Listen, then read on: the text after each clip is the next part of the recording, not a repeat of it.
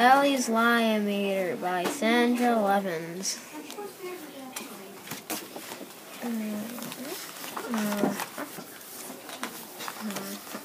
When Ellie grows up, he wants to fly. He loves airplanes and rockets.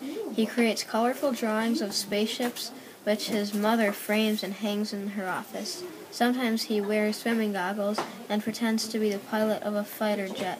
He logs hours of flight time with his co-pilot, Duffy. Ellie's first mate and best friend, Colton, traveled through the galaxy in customized space shuttle. They are strong and brave, and they always make it home in time for dinner. But Ellie has a problem. The problem started when the mailman delivered the Super Deluxe Lie-O-Meter. It looks like a regular clock, but whenever someone stretches the facts by a bit, lights flash, dials spin, and out spits a ticket that shows the level of truth. Ellie knows the difference between pretending and the real facts. Pretending is what he does when he orbits the Earth or battles sea monsters, and the real facts are what actually happens. But sometimes telling the real facts can be hard for Ellie. And now that the Lie-O-Meter is in the house, his problems have just supersized. The Lie-O-Meter can detect a fib, lie, big lie, giant lie, or a whopper, which is another word for super duper lie. On Monday, when Dad asked Ellie to pick up the building blocks that were scattered on the floor, he immediately replied, "Madison played with them last." The lights flashed, the spinner whirled, and out shot out a fib ticket.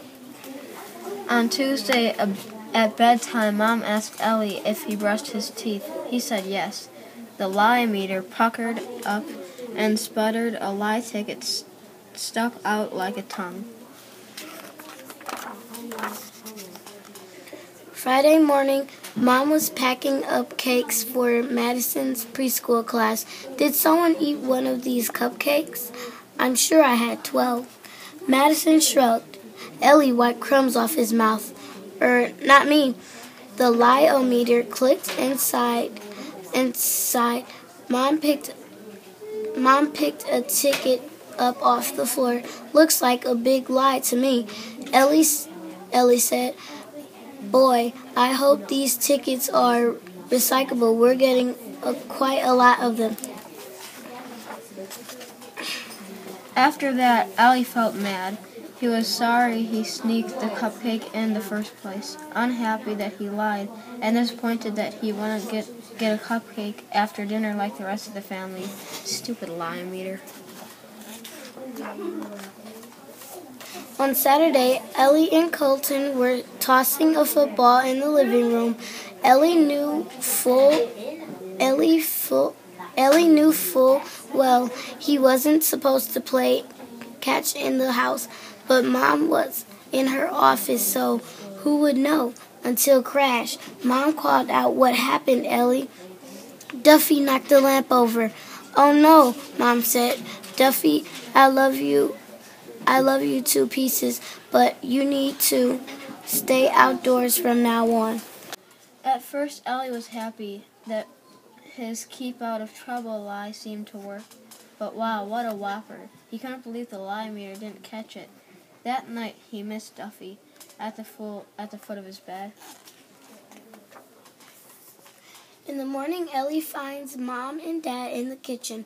"Mom, Dad, about the lamp," and he tells them the facts as they really happen. The Lie-O-Meter nearly explodes as the spinner hits the truth mark and turns out a big, oversized truth ticket. Dad says, "Ellie, we understand. No one wants to get in trouble, but by lying, the wrong person or dog may get the blame. That's not fair." Mom says, "We're really proud of you for thinking about this and speaking up. Your bravery and honesty has been noted. Now let's try to stick to the facts for the next 100 years, okay?" Ellie knows that means forever, and he agrees. Aye, Captain. Mom picks up the truth ticket and finds these words printed on the back. She reads out loud. Abracadabra, hocus pocus, make the truth this family focus. The liometer makes a terrible grinding noise. A siren blares, lights flash, and the entire face of the meter spins around and round. With a final kerplunk, the common stops. Ellie inches closer. His eyes widen. Wow! Exclaims Ellie. The meter changed. How'd it do that? Beats me, but I like that. I like that truth idea. And I don't think we need a meter for that, Mom says. Mom winks and opens the porch door. Duffy scampers back into the house.